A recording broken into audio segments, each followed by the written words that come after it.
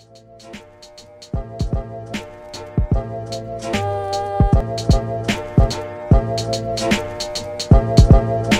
you listen to many other artists? I listen to Fleetwood Mac, Daughter, Bob Marley, Jill Scott, Ben, just weird stuff.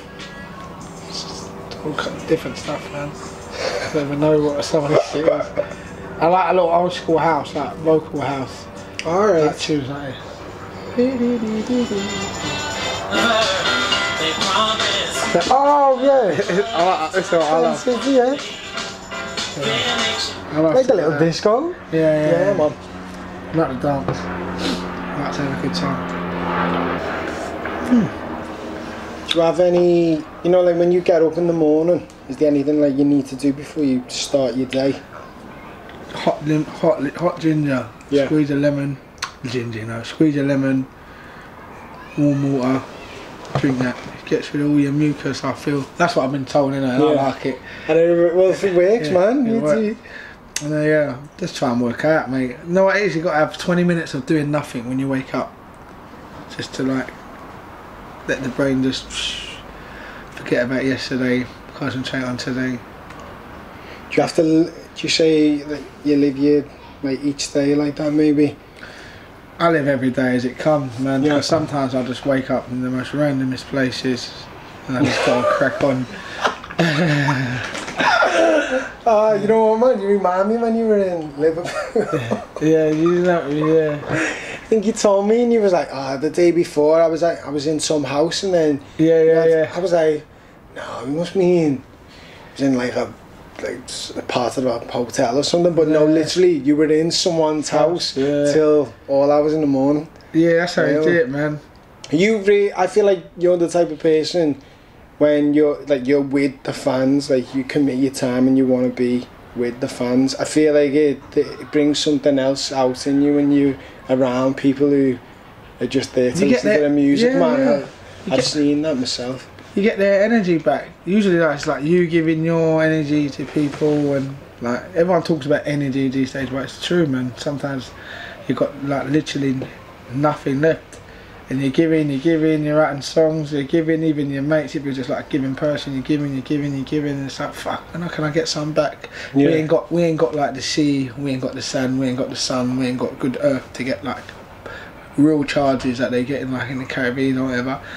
So you have to get like from people, you have to get it from the right foods and stuff. So like it's good to get like a burst of energy back from the people, and I'll go in and get it. Yeah. Like I'll go in and get it. Do you know what I'm saying? Yeah. It's nice to hear what people have to say after you've performed. I did notice that it was like people who were really happy, and then people who were quite emotional, and like it's a mixture of all the above. Yeah.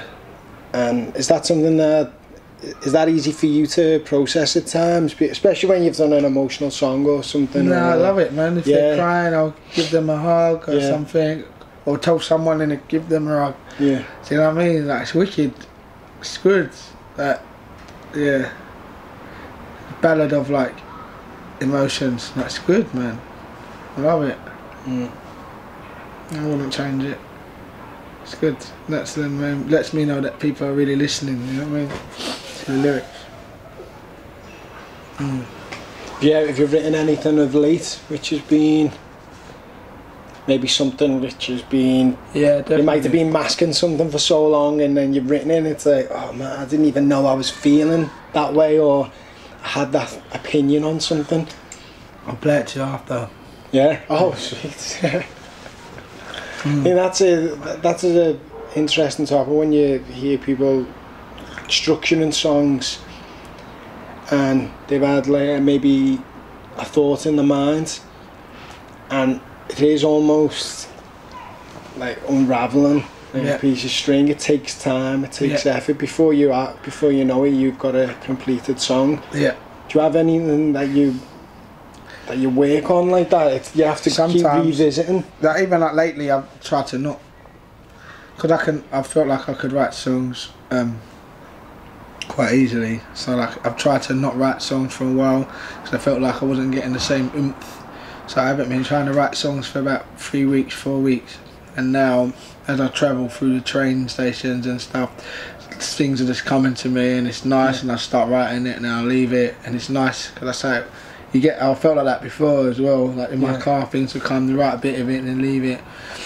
So it's nice to get that again and just not rushing anything, not taking the pressure off it. I'm just letting songs come to you by what you see and how you feel, you know, what you hear. Are you like the old school where it's like pen and paper? Yeah, Or do you do it on your phone? I like pen and paper, but I use my phone like when I'm on the go. Yeah. But like when I'm in the studio, like I'll rewrite it all. What is it, man, though, with the pen and paper? What's the feel? I don't know, man. It's just like, it's just how it is, isn't it? Yeah. Like even like how you write it, you know how you gotta say it. Like even the way that your handwriting is at the time, like you know how you're feeling. Could be like could be like capitals. You could be writing like in kind of italics. You could be writing quite bubbly, you know. So it just depends on how you're feeling at that time, you know. Have you heard of Simon Wheatley? He did a book called Don't Call Me Urban. No, I don't think so. No. Some guy did a book on like grime and whatever back in the day. He's just my mate, but he's coming up to get something. Oh, okay. I'm trying to give it away. I told you. And here's it gone. He rang me up today. Oh, and I was like, yeah. Have you always been around people who are quite creative? Nah, people just fall into my life. Yeah. Creative people just fall in, man. But is that always been something which you've known you've had? I always think if you're a creative person, may not be there like up in your face, but it's something that'll just become apparent like eventually when the moment. When I realised that I was a creative, like probably about not creative, like whatever that. Yeah. I don't know. I just try and live as clean as I can and want good things to come, and then they just come. Yeah. I don't ask for anything. You don't ask for anything. You just believe that good things will come if you live well, whatever, and try and make as good as you want and want better for yourself, not bad for yourself, not like short-term, fast cash, like hard work, and you know it comes with headaches, stress, you know, feeling like your head's gonna pop off, kind of shit. Comes with all of that, but then it's always like when you're about to go mad, and then you find that quail, like, oh, right, cool, I'm alright, and then the next day or within the next hour something good just comes, and then goes, there you go, and you go, there you go again, and then and honestly, like I don't like to talk about things, but like good things have just come to me in the past 2 weeks, good situations, yeah. So like that's how it was, and I said I was going through a bad couple of weeks, 3 weeks in my head, 2-3 weeks in my head, still not fully out of it, but like doing alright. And then I had these 2 big gigs this weekend, you know. Ain't open.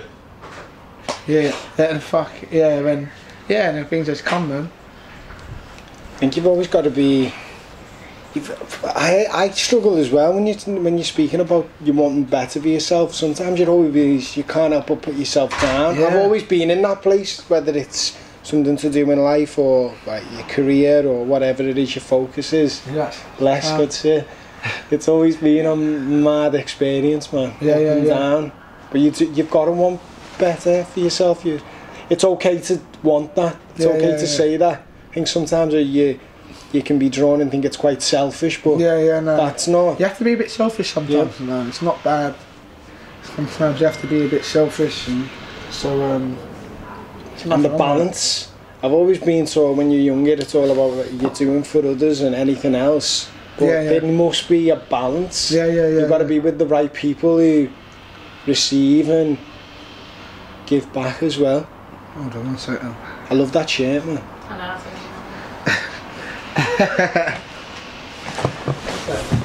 You're right there. Hold on. No, man, you're all good. Go back. Yeah, man. Yeah. Bless.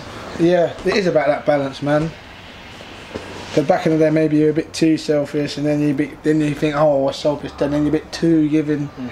Sometimes you got I just put my phone on airplane mode. I don't care. Before, I have to. As I say, you know what?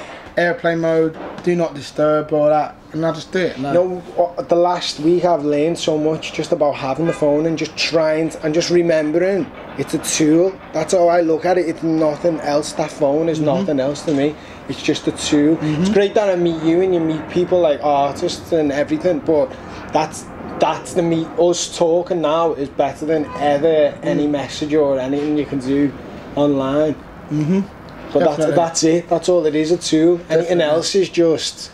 It becomes like, you can just get absorbed in it, man. And like...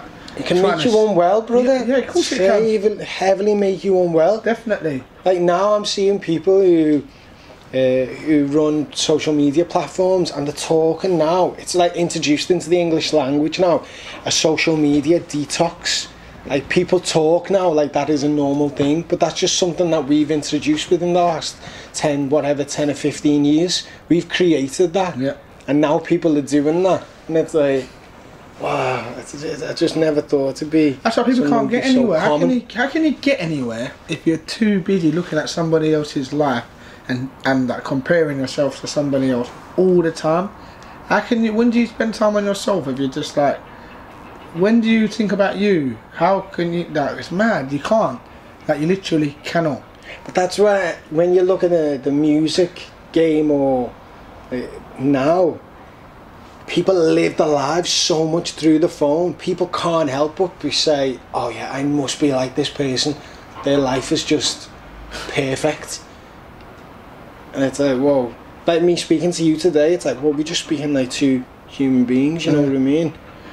But I admire you so much more for just being the person who you are, because it's so easy. Maybe you could come in today and you could just be gassing up and just be saying anything you want. Easy. I know, but I respect you so much more for just being the person who you are, man. It goes a long way, because you see the difference in other artists who live up to that, like get sucked into that hole of having to be, oh, you know what, I need to be someone else in front of the phone, well, in front of the camera, on the phone, and it creates like another part of the ego, man. That's just toxic. Yeah, man. Toxic, brother. Yeah, man. Just you can't get good sleep. Like, like you can't even. Like, first thing, like even today, I put my phone at airplane mode. My brother went to work, went in his bed for a few hours. When I woke up, looked at my phone, but 5 people tried to call me. If I had my phone thingy on, I wouldn't have had a proper sleep. Do you know? I wouldn't have got that extra 3-4 hours sleep that I needed. Do you know what I mean? That's where you got. Is that even being selfish? Not answering the phones to that bullshit. Nah, man. It's got to look after yourself sometimes, man. Are we looking forward, man, in terms of music and new project coming out in like November? Okay. And we're like going towards it now. Like getting all our we've got a lot of videos shot, a lot of things. Just organising a tour. I'm supporting someone that's helping me. Yeah, another good artist. Yeah. Support. So like we're gonna be on the road in October. So yeah, and then again in February. So we've got some good shit coming, man. I noticed when Mike Skinner was here a few weeks ago. Is anything happening there? Oh yeah, a little something there. I've noticed he's linking up with a few interesting artists at the minute. Yeah, he's seen him do a little bit with Slow Tie. He still hasn't said much on it, but he hasn't. Yeah, he's doing a little something. So that would be good to hear that. Well, yeah, something's coming out. I don't want to talk too much. I can always think. Do you find that difficult to say? Yeah, it is. Man, people say you cannot say anything, but as soon as you get around, like speaking a little bit about it, it's like I could have said so many things today when you were saying it, but that's okay.